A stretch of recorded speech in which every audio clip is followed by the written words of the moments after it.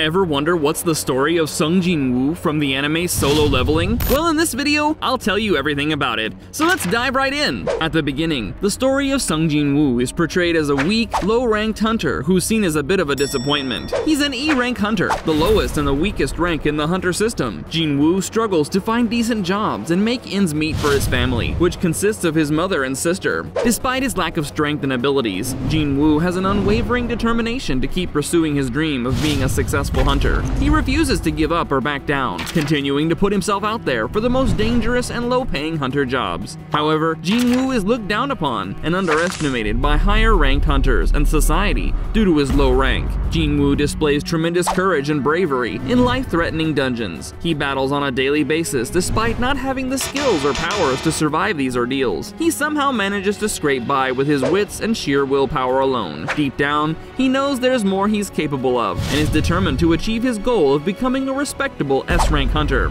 Talking about Sung Jinwoo's childhood, he grew up in a loving middle-class family. He was an ordinary, happy-go-lucky child who enjoyed playing games and spending time with his friends. However, his life took a tragic turn when he was 10 years old. His mother suddenly collapsed and fell into a mysterious coma. Doctors were unable to determine the cause or cure. Lee Ju-hee was Jinwoo's mother, a kind and devoted homemaker. Her sudden coma from an unknown monarch-induced illness devastated the family. Jin-Woo's love for his mother fueled his relentless drive to earn money for her treatment. Her miraculous awakening years later brought Jin-Woo peace and closure. Ju-hee was unaware of her husband and son's powers, believing they were ordinary hunters. Sung Il-hwan was Jin-Woo's father and a legendary S-rank hunter who disappeared 10 years ago. As one of the first awakened hunters, he was renowned for his combat prowess and research intellect. Sung Jin-ah was Jin-Woo's cheerful younger sister. Sung Jinwoo shared a close bond with her, with Jin-ah caring deeply about her brother's well-being, despite his coldness. She yelled at him when he returned home injured. Jin-ah was one of the few who knew Jin-Woo's secrets and was protected by his shadow soldiers. She was eternally grateful to him for restoring their family. The major turning point for Jin-Woo comes when he takes on a difficult job, clearing a dangerous double dungeon. He forms a party to complete this near-suicidal mission. During the battle, Jin-Woo sustains mortal injuries while protecting one of his party members. As Jin-Woo lies bleeding out and drifting into unconsciousness, the vivid scene suddenly changes before him.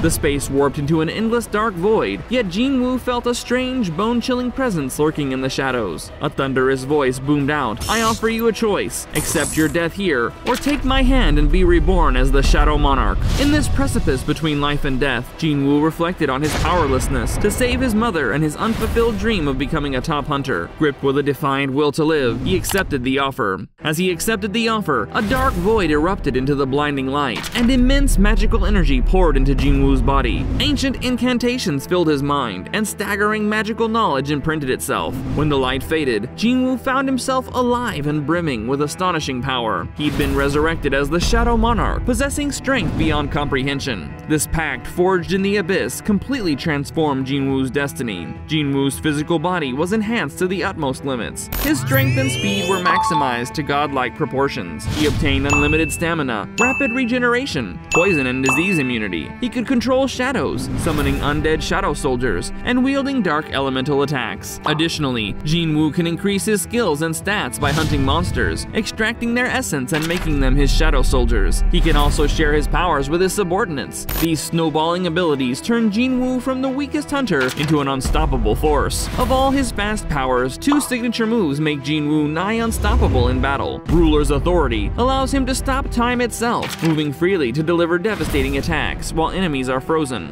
Orc Disaster summons thousands of powerful orc soldiers, overwhelming enemies with sheer numbers. These two abilities enable Jin-Woo to dominate colossal monsters and villainous enemies. In essence, Jin-Woo is completely transformed from an underdog with no powers into the Shadow Monarch, possessor of the rarest and most powerful set of abilities in existence. He becomes virtually immortal and gains the strength to annihilate anything in his path. This allows him to shoot up the hunter ranks and achieve his dream rapidly.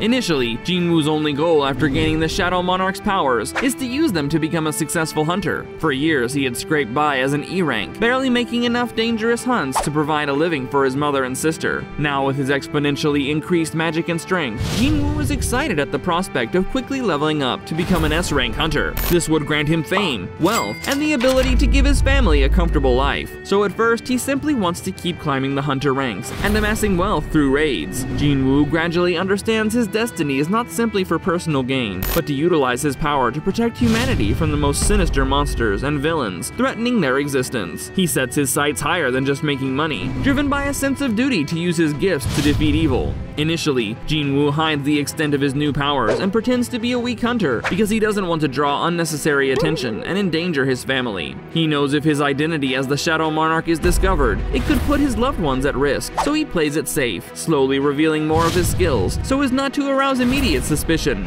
Above all, keeping his mother and sister safe is most important to Jin-Woo, so he treads carefully to display the full magnitude of his abilities until he's ready to step into the mantle of the Shadow Sovereign. But he never loses sight of his overriding mission, to use his powers for good and protect humanity. Once Jin-Woo fully unleashes his Shadow Monarch powers, he engages in epic battles against colossal S-rank monsters and nefarious villains threatening humanity. One such fight happens when Jin-Woo faces off against the Frost Monarch, an immensely powerful ice witch, controlling a 100-foot-tall frost giant. Jin-Woo relentlessly attacks the giant with waves of shadow soldiers, eventually wearing it down while resisting all its icy attacks. He then confronts the Frost Monarch herself in a cataclysmic magic duel, finally emerging victorious after summoning his most powerful shadow soldier. Another intense battle occurs against the evil demon king Baran, who has laid waste to cities. Jin-Woo confronts the 100-armed, flame-spewing Baran in his castle lair. After initially struggling against Baran's pummeling attacks, Jin-Woo activates his ultimate skill, Ruler's Authority, which stops time. This allows Jin-Woo to slice off all of Baran's arms unopposed, before finishing him off for good.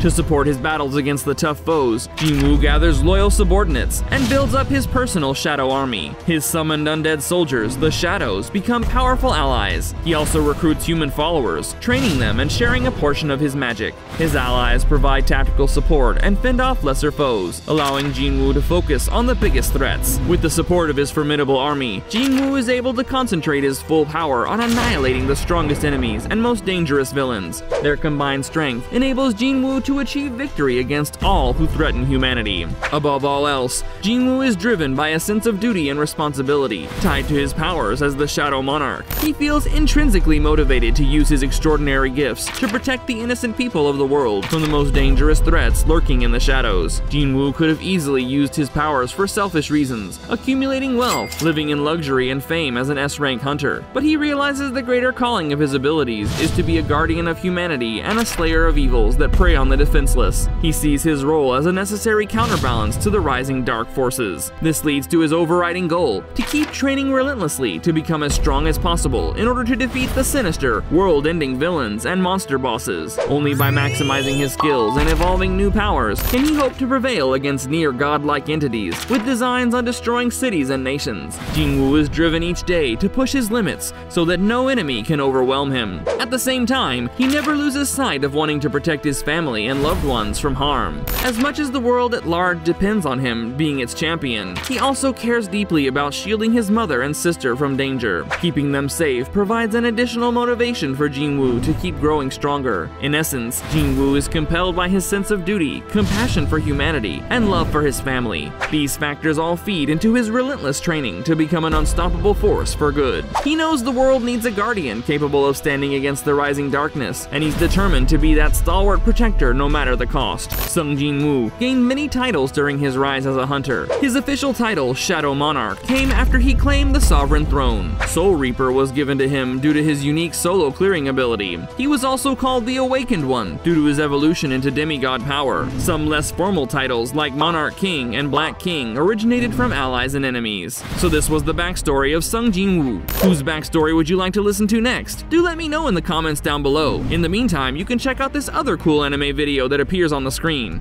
Click on it to see. Go on, click it.